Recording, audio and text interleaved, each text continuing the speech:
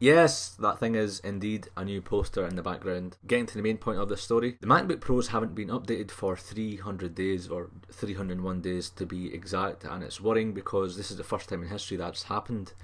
A lot of reports in the past have said that new ones are going to come out, and this has been coming on from December 09, where several articles have said just wait for the new MacBook Pros, which to date, we're in April, and there still hasn't been any significant or any sort of update to the MacBook Pros, which is concerning because the MacBook Pros are meant to be Apple's best-selling computer lineup.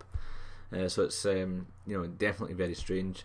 However, today a Chinese website, a Chinese Apple website, has said that Apple are going to release the refresh this month, and in specific they're saying that it's going to be the Core i3, Core i5 and Core i7 options, and they might even be making the solid state drives a standard.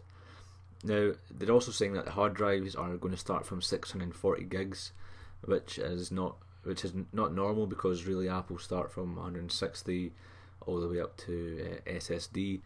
So it'll be interesting to see what they do with the solid state drives. I do think that is the future, no doubt.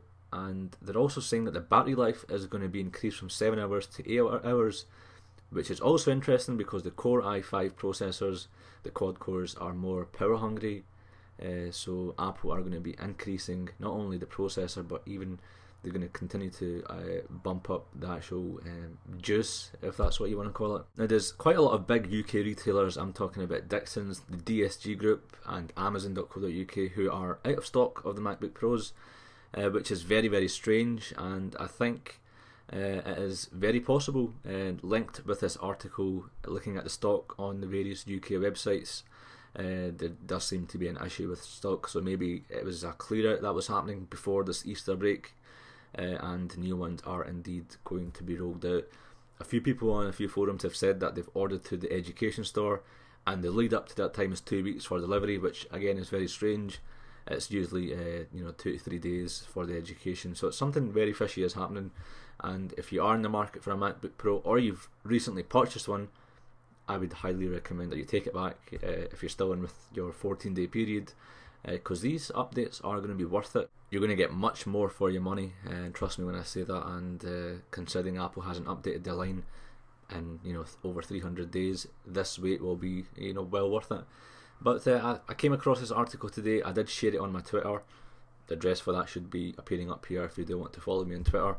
I do tend to update people who follow me on Twitter on a regular basis throughout the day, and I'll keep you up to date if anything does emerge.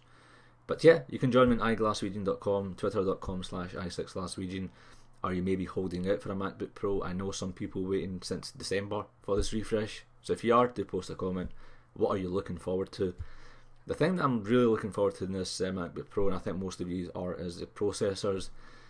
Core 2 Duos were good up till last year, I would say, but quad cores are the future, and my i7, which I'm recording from just now, is a beast to say the least. But yeah, I thought I'd share this with you guys. Cheers.